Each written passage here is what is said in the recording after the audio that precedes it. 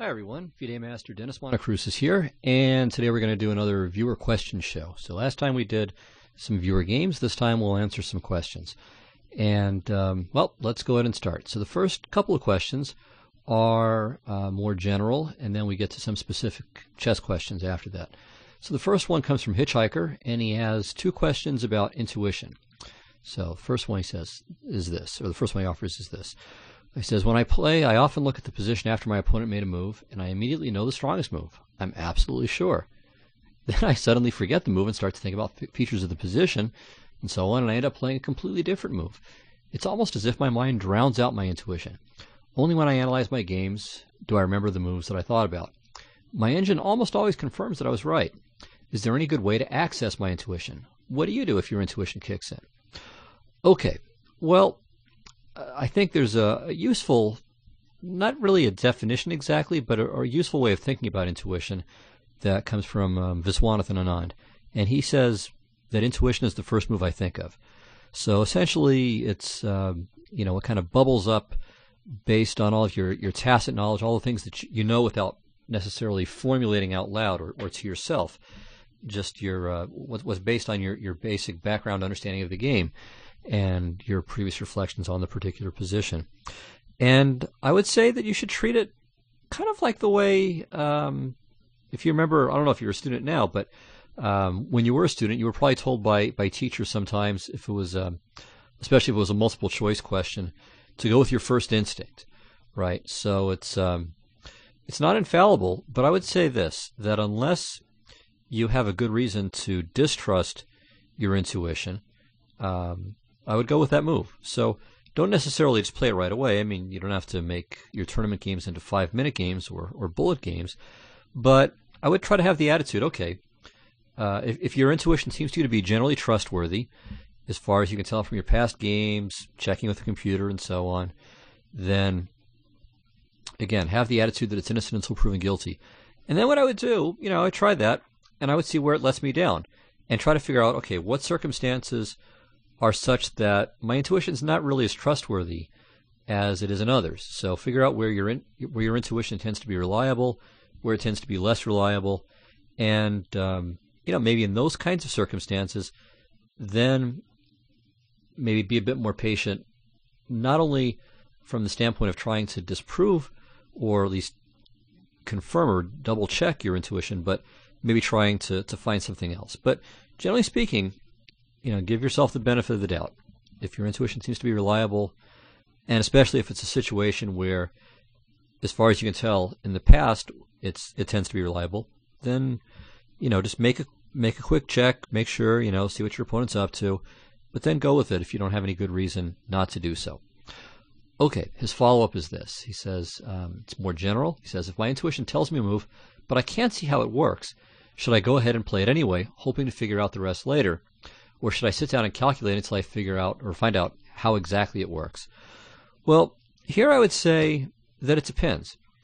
If it's a very committal move, so if the move that first comes to mind is a very high-risk move, if it's the sort of move that is burning some bridges, then, yeah, you should definitely try to work things out. So, I mean, what I'm saying when I'm telling you to have a kind of an innocent until proven guilty attitude towards your intuition, what I'm not saying is that you should just give yourself a blank check, but that you should at least assume that it's right, but look at the board, right? So you're assuming it's right, but you're still going to try to disprove it. You're still going to check and see, does this meet snuff? Is it up to snuff? In terms of the tactics on the board? Does it take care of whatever my opponent's threatening with his last move or with his general plan? So the same thing here, and I would say again, especially if it's very, very committal. If it's the sort of thing where other moves will keep a reasonable position or an advantage, basically maintain the status quo, while the move that your intuition is telling you to play really makes things kind of murky and could end up disastrous, could work out very poorly.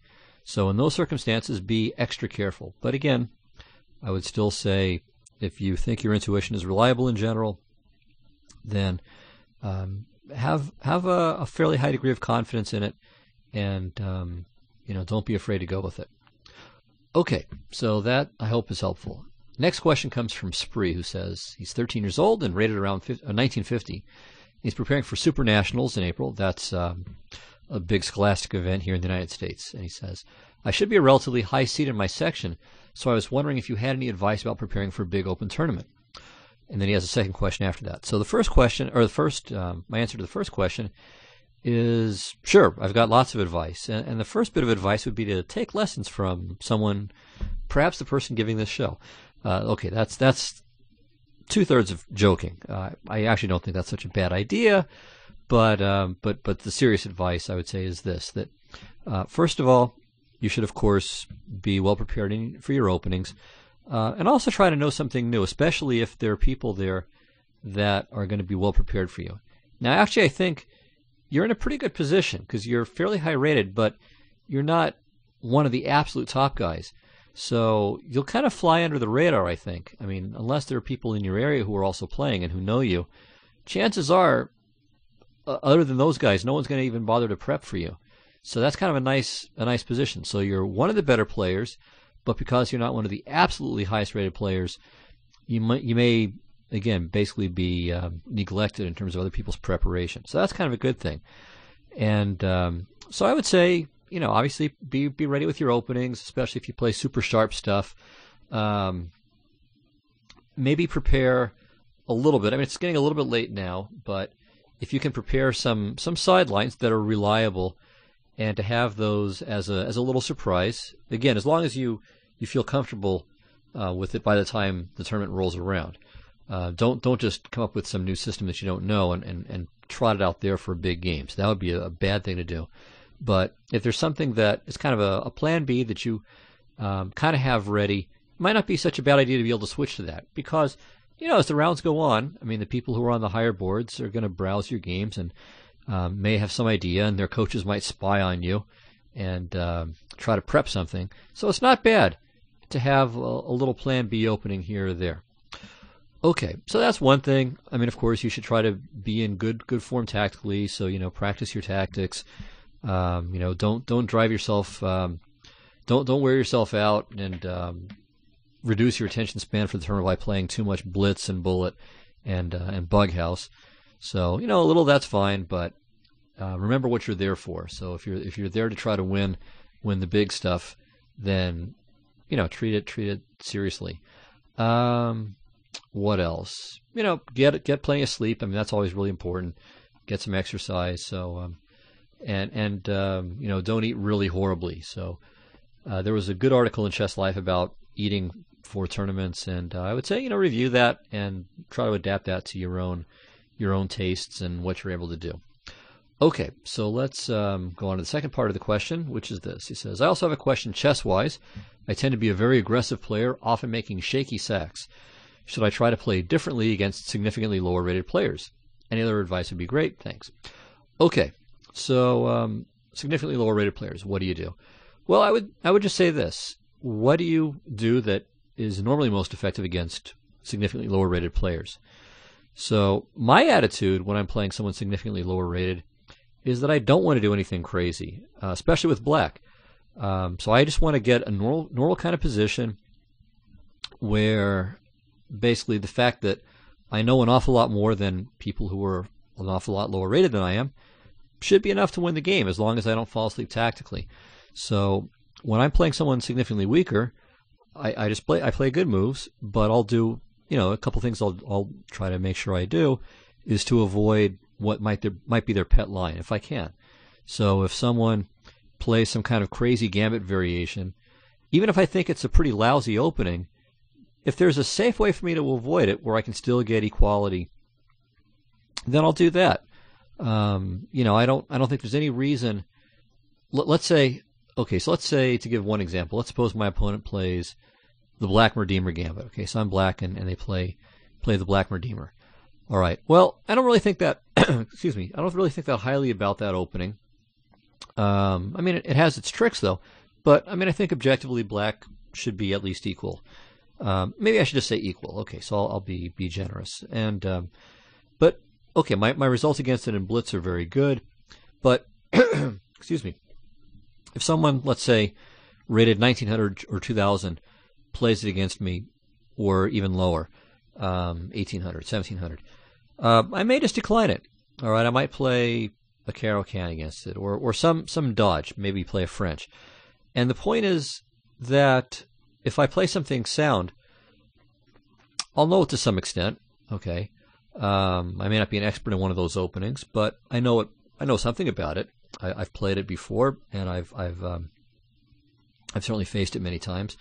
And I basically know that, okay, a player who's 400 points lower rated than I am, unless I, again, just have some kind of horrible day or I just blunder atrociously, I'm going to beat them. All right? I mean, it's very, very unlikely that I won't beat them. I mean, that's just what the rating system means, that when you play someone with that big of a gap, you ought to win the overwhelming percentage of the time. So by avoiding the one thing that they may know really well, I'm taking away their only really good chance to beat me, unless, again, I have just an absolute meltdown. So I would say to do the same thing. Unless you feel like you're a really bad positional player and you're just a really great tactical player. In that case, you should just play tactically, right? So do whatever is going to give you the safest chance to pass through without something bad happening. So, you know, if what you're calling shaky sacrifices is how you beat everybody, well, maybe that's what you should do. But generally speaking, I would say if you've got a big rating advantage, it's because you know a lot more about chess than they do, and play to that. So let them hang themselves. You don't have to go crazy to beat them. Okay, and any other advice? Well, I mean, lots of other advice is possible, but I mean, I think that's all the advice you need for just a quick little touch-up before a tournament. So the other thing I would say, and I recommend this to everybody, when you're playing up, play what you know. Okay, so for some bizarre reason, when people play up, they often do this. I think I might have mentioned this before in a previous show. They'll do, I think I've called this the reverse peekaboo or something. So, a little kid, when they play peekaboo, they cover, when you cover their eyes, or when they cover their eyes, I mean, really young kids, they think that you've disappeared. So it's not that you've disappeared. They just can't see you. So what happens with lower-rated players when they're playing way up is they think, okay, if I play this, whatever this is, referring to their main opening, then the other guy's going to know it much better than I do. So I'm going to play this other thing, which I know absolutely nothing about. All right, it's just really an idiotic thing to do. But, I mean, everyone probably does it, or at least at some point or other in their chess career. But it's crazy. I mean, why would you think that they don't know this crazy thing? If you even know about it, they probably know about it, and they may, if they're better in general than you are, then they're probably going to know more about it than you do. So play what you know best. I mean, that's what's going to give you your best chance when you're playing up. Okay, so I hope that helps, and good luck. All right, so let's take a look at some specifically chess questions now. This first one is from King Hunter, and it's a variation of the accelerated dragon. It goes like this.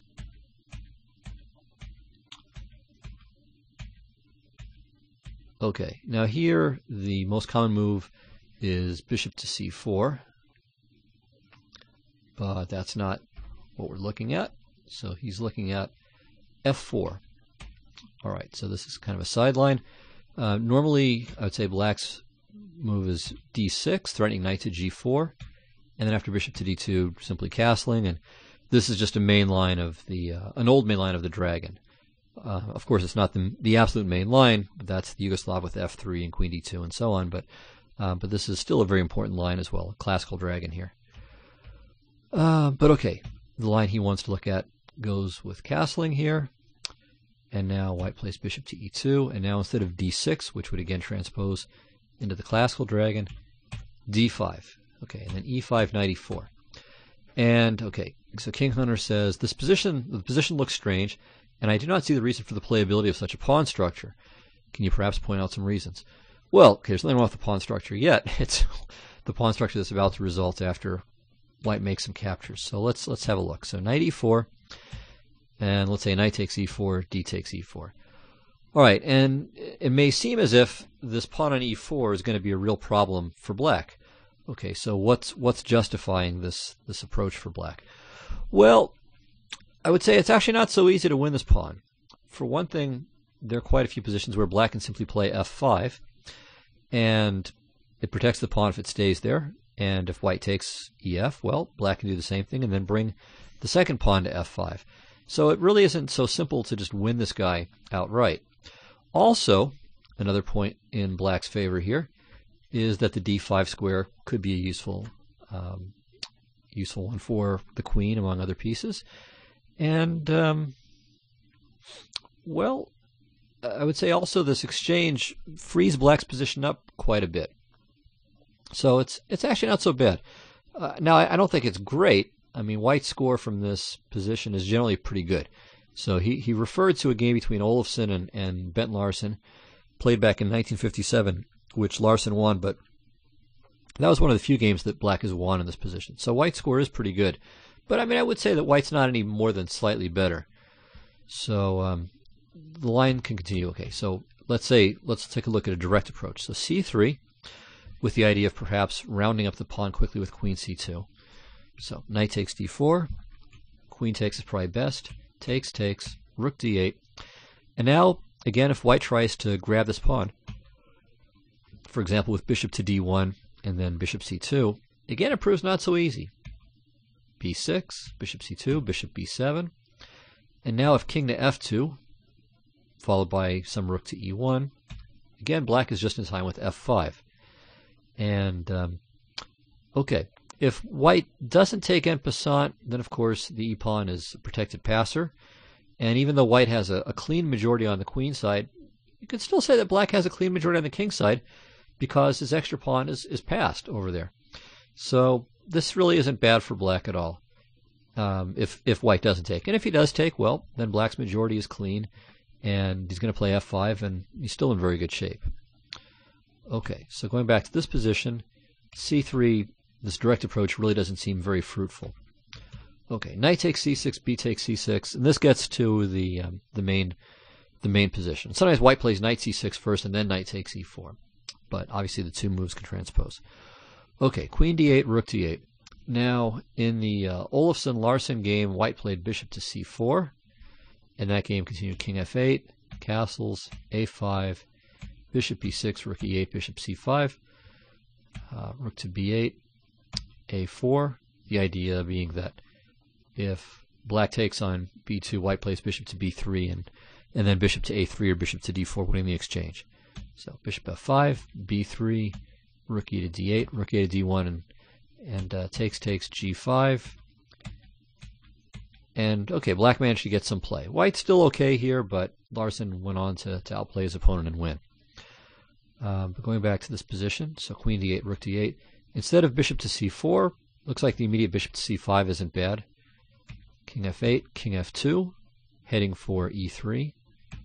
Say bishop to e6, king e3, rook d5, b4. I mean, I'd say around here, white's probably slightly better, but it's really not so easy to do something meaningful here. Now, it looks like it should be a bad position for black because the e4 pawn is isolated, the c6 pawn is isolated, the a7 pawn is isolated, this bishop on g7 seems to be kind of locked up here, but despite all of this, it's really not so easy. First of all, the c6 pawn isn't really a weakness because white can't get at it, at least not for the foreseeable future. And remember, a weakness is only a weakness if your opponent can get there. So a purely abstract weakness really isn't such a problem. The a7 pawn, okay, it for the moment at least occupies black because of the dark squared bishop, but it'll be quite a long while before white can really increase any pressure on that. And black may play something like a5, a4, and put a rook on the b file, and that should take care of quite a few of his problems on the queen side. The e4 pawn is potentially a weakness, but again, it proves a little bit difficult to actually win this thing. So, all right, let's take a look at a line. So king e3, just straightforwardly going after it. And it seems like it should win it because if f5, we just take en passant. If bishop f5, you can play g4. Bishop to d5, you can play c4. but we'll see. It's not so easy. So rook to d5 is good. And on, for example, b4, now f5, takes, bishop takes f6. Okay. So now the e4 pawn is definitely weak. I mean, there's not going to be any pawn protection, and it's isolated. And in fact, black has 4 isolated pawns. But still, he's not in such bad shape. All right, but he is, I mean, he's a little bit worse, but it's really not so serious. So, for example, if rook a to d1, a5, instant counterplay. And black's bishops are both very nicely posted as well. So this is not so easy. And also, note that king e4, not right now, but at some point, will be met by bishop f5 and bishop c2. So you can see all of black's pieces are really very nicely placed here and are on active locations. So black has definite counterplay here. Another possibility is c4. Okay, so then we swap a couple of pieces here, and then black gets the open file first.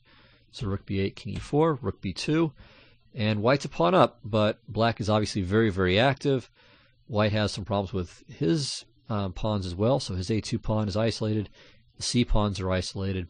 So black is probably about equal here as well. So ultimately, I mean, I think this is playable for black. I don't know that I would recommend it, but I can't say that it's bad. So if you like the positions you get, give it a try. Historically, white has done pretty well in the variation, but it's not that black is in horrible shape. I mean, it's just a slight edge for white at best, I think. Okay, let's move on to the next question. Okay, this is from Guitar Cameron, and he asked about a Kasparov simul game back in 2004, and it went like this. Okay, and here Kasparov played Bronstein's knight to c5, which is an interesting move. Queen b6, g4, bishop g6, f4. And here, black resigned, according to the database. And he wants to know, well, what's going on here? He says, Kasparov's probably better, okay, but was it right to give up already? The answer is no, absolutely not. And in fact, this is a known theoretical position. Black scores reasonably well here. And he can play both e6 and also h5. So h5 is another move. Maybe not played right here, but it's played, I think, pretty quickly in a lot of variations. And yeah, and of course not here, but it is a common theme. And again, as I said, black scores reasonably well. I mean, in Power Book, I think it's 50% here. So I suspect that what happened is either the guy had to leave, or you know, the score sheet was just indecipherable, something along those lines. Because again, this has occurred quite a number of times in Master and Grandmaster play. One game you might want to look at is an old classic of Bronstein's, the inventor of this variation, played against Alexander Bilyavsky back in the Soviet Championship in 1975. So that game continued with e6, queen e2, again threatening f5, bishop e7, threatening kind of, well, yeah, it is threatening bishop to h4, check. So h4, h5, and then here Bronstein came up with a really nice idea. So you might even want to stop the recording and see if you can figure out what white played in this position. Okay, well, the answer is this. He plays f5, he takes f5, and now g5. And essentially his idea is that he wants to put a piece here on f4 and make this bishop no longer really a functioning piece. So to essentially turn it into an unpromotable pawn. So it's a very nice strategic idea, and it worked very well in the game. So we can just kind of quickly cursor through it for those of you who don't have databases. Though you can find it in online databases. But anyway, the game is basically all determined or is decided by Bronstein's ability to effect his positional plan. Okay, so bishop to d6. Black is fighting for the f4 square. So white plays queen to h2. Again, he wants to maintain control over f4, not let that bishop out. Okay, knight f8, castles, knight e6. So he's determined. He's going to get that bishop out of there. Takes, and now bishop to c4. So black could probably play f4 here, but white would be in very good shape after knight takes f4. So he plays knight e7. Now knight f4 anyway, resuming the blockade. Takes, rook back, takes, c3. So again, black could play f4, White would regain the pawn, but he decides not to do it. Feels that his position is worse, so he wants to keep the pawn. Okay, and now this knight is going to reroute to f4. So again, we see this same theme at work. So either black is going to return the pawn, in which case he's got a slightly worse position. White just has more space, and it's useful space. Or he keeps the pawn, but then white keeps that bishop on g6 miserable for eternity. Okay, so knight to c8, knight to d3, knight d6, bishop b3, rook e3, knight f4 once again, rook d to e8. So black's pieces are all very good, with one exception. Rook h to g1, rook up, rook over, knight e4, bishop d1. Okay, so now he's hitting the h-pawn, king d6, bishop f3. So no hurry to reestablish material equality here. He really wants to make the most out of this blockade that he can. And there's also the threat here of knight to g2, which will perhaps simply win the exchange. So black has to be careful about that. So takes, knight to g2, rook d3, knight f4. Okay, probably time pressure. I mean, Bronstein was well known for that, but Bilyavsky decided not to repeat. And very interestingly, okay, even though black has this super active knight, has the more active king, and has an extra pawn, it doesn't matter. All right, so this dreadful bishop on g6 is still so bad that white can afford to enter an endgame with these various deficits with confidence. Okay, so the game continues.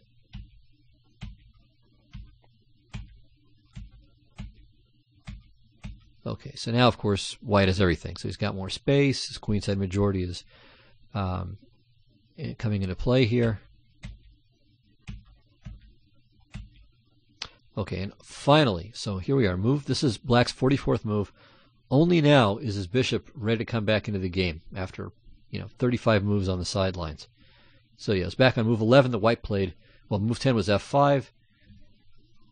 Let's go back to here. So this is move 10. This is move 11. And only now on move 44 does black finally bother, or have the chance really, to get this bishop out of there. Okay, so now white exchanges, ruining black's kingside structure. King c5, bishop f7, at last. b5, king c8, b6, and here Bilyavsky threw in the towel. So a very nice game by Bronstein, and a wonderful strategic concept that worked to perfection. Okay, of course, the game doesn't have to go like this from the position where we started this with f4. So, as I said, I think it was just either an error in the score, or Kasparov's opponent in the simul had to leave. Okay, so on to the next question, which I think is the last question. Okay, and this comes from Chess Enthusiast. All right, and he says, I saw an interesting endgame position, which I thought would be instructive to be analyzed by a master. White's, he says, little advantage lies in the 3-2 majority, referring to the queenside structure here, so 3 pawns versus these 2. And he's more active with the d file, so we've got this. But, of course, white also has this weak pawn on e5. And if that falls, black has an extra pawn and a pass or 2. Okay, well, I think he's done a nice job, Chess Enthusiast has, of outlining some of the basic factors that are really crucial to evaluating the position. So white's got the weak pawn on e5 and the 3-on-2 majority. Okay, I don't think that's that serious, but especially since with kings on opposite sides, I mean, you could say, well, black's got his majority as well. It's interesting, this queenside majority idea. In the early 20th century, it was thought to just be a really kind of significant advantage, especially in positions where, okay, instead of this pawn on e5, let's say this pawn is back on f2. So when you've got this 4-on-3 on the king side, where where black has the unopposed e pawn, and white has the 3-on-2 on the queen side, where the c pawn is the unopposed one.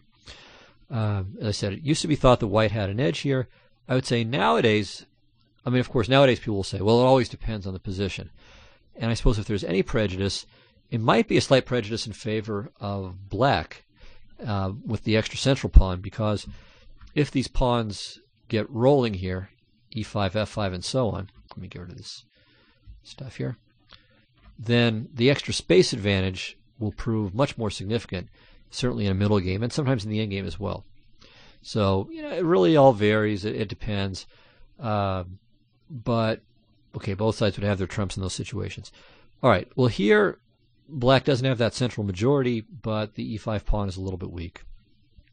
Now, I actually think that the position is about equal. And the problem for white is that even if he neutralizes black's, or he neutralizes the problem of the e-pawn, black has all the entry points covered. So I think that really limits the damage that white should be able to do here. So it's a playable position. I mean, certainly white can try and black can try as well, but I think objectively it's about equal. Now, my first idea and my main idea, and I'm happy to say the computer liked it too and quickly went along with it, is this. So I thought, okay, on two grounds. So one thing you might think is, okay, I've got this knight in G. Doesn't D6 look like a fantastic square? But the thing is, okay, you put the knight on D6, well, then what? All that does is block the D file, so you can no longer use it. Plus, let's say in some position where the knight's there, black doubles rooks on the D file, then white has to worry about knight takes E5, just winning a pawn. So this knight to D6 plan really isn't very good, in my opinion. So I thought, okay, well, obviously I want to get the E5 pawn taken care of. I don't want to leave my rook there forever. I'd like to double rooks on the D file or do something else with it. And I think it's a useful kind of rule of thumb that you should always defend things as cheaply as possible.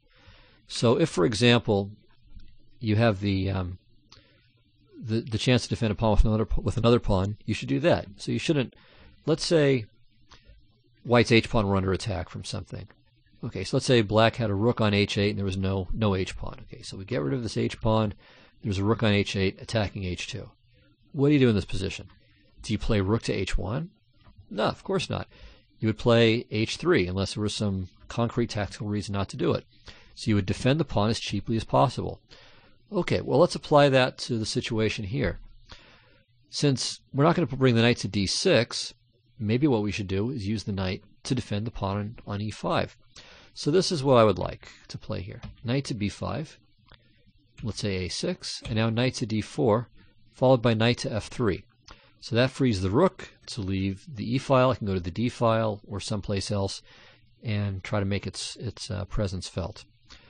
However, okay, after something like rook to c8, knight f3, king f8, I'm not really sure what white is going to do. So one idea might be to play rook to d3, preparing to bring the rooks into attack here on the A or the B file, or both, maybe one in turn.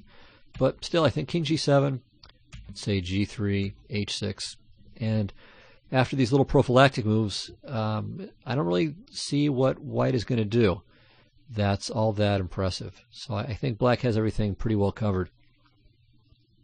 And, so the D file is covered, the C file is taken care of. He can bother the queenside pawns a little bit, but black is just very well placed here and shouldn't have much difficulty. And black, for his part, can also try to reroute his knight, maybe knight f8, d7, c5. And, I think it's well placed there. Also, one other point is that when white's rook moves, something like rook to c5 might also be played, trying to keep white tied down to the c5 pawn. So, at the end of the day, I don't really think white has very much in this line. Okay, another try, though. Instead of having our knight tied down to the f3 pawn, why don't we get rid of the thing that's attacking it? So one other idea that's reasonable is knight to e2, followed by knight to f4, and we exchange or at least drive away black's knight from g6. Okay, so black should play actively. Rook c7, knight f4, rook f to c8. Again, remember we want to defend things cheaply, so c3. And now black should activate his worst placed piece, which is the king. So king f8, white takes, black recaptures. And again, it's a roughly equal position. White maybe has a microscopic edge, but I wouldn't even say it's... If I had to put a symbol, I would put equal rather than plus equals. The d file is going to be covered. The f7 pawn is, in theory, weak, but so easily defended that it's not really weak. And Okay, white has the 3-on-2 on the queen side. That's true. But black's rooks are both very well posted, and black might be able to put some pressure against the e-pawn.